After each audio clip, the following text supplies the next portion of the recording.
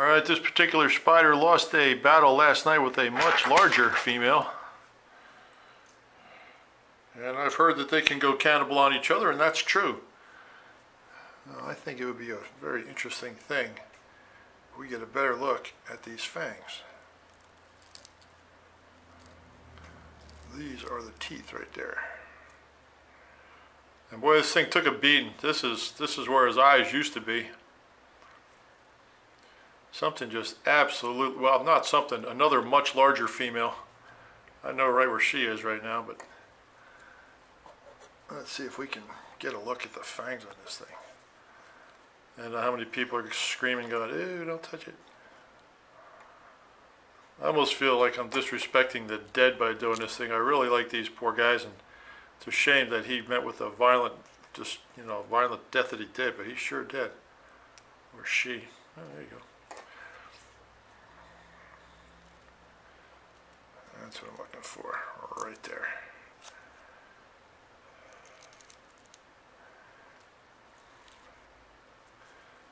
If you ever wondered when you get bit by one of these what it looks like, oh, look at that.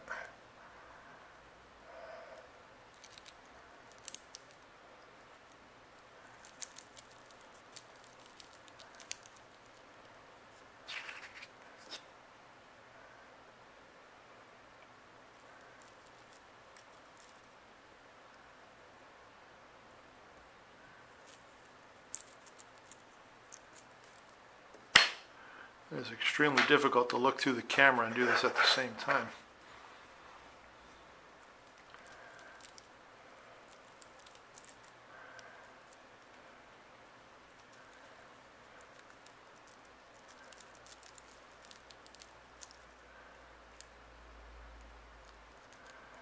That's the pedipel, I believe that's called.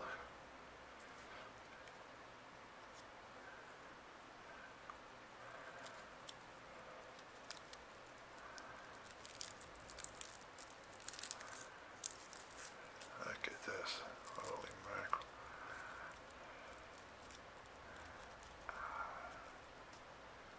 Help me.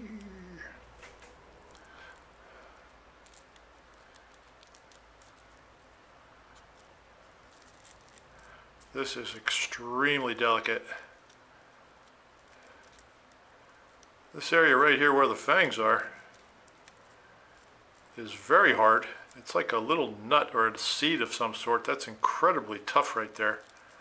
But the rest of it is just, if I were to roll this in my fingers, it would just disappear like dust. There we go. And I do apologize, Mr. Spider. That's a terrible thing to do after you're dead. But let's take a look at these guys.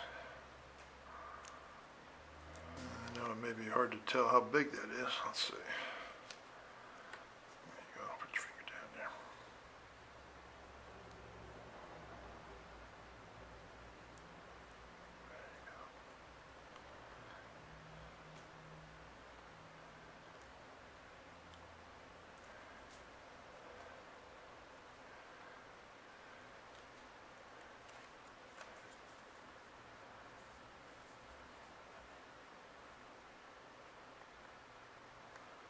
I'm really hoping that this translates to the film the way I'm seeing it in the viewfinder.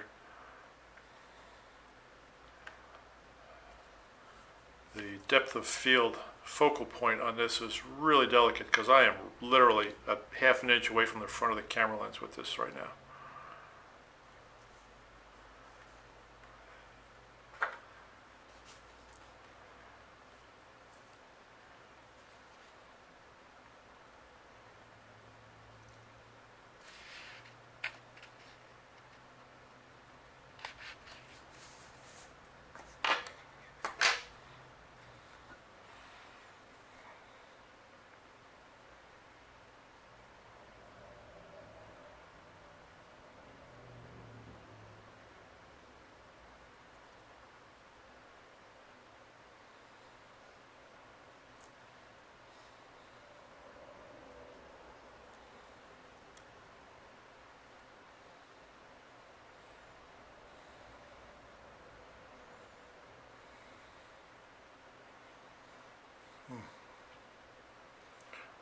Truly impressive little pictures for a spider. Look at that. And like I said, compared to the rest of the carcass, this is just, right now, this is just like, there's nothing to it.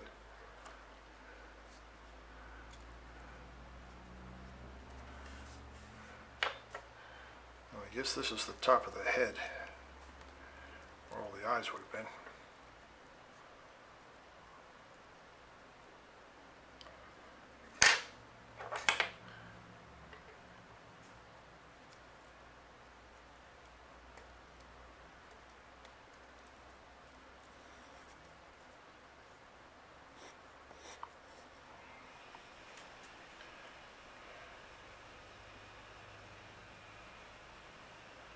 That's part of the membrane that would connect the two body segments. And you can see where the eyes would have been shining through.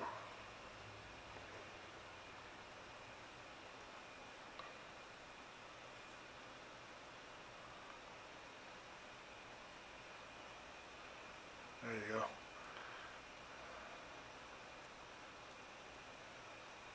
From the inside of the skull looking out. Two here, two, and what, four across the bottom? Correct me if I'm wrong.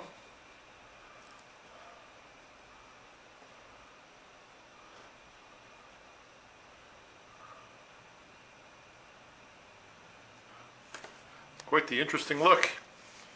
Never actually took one like this.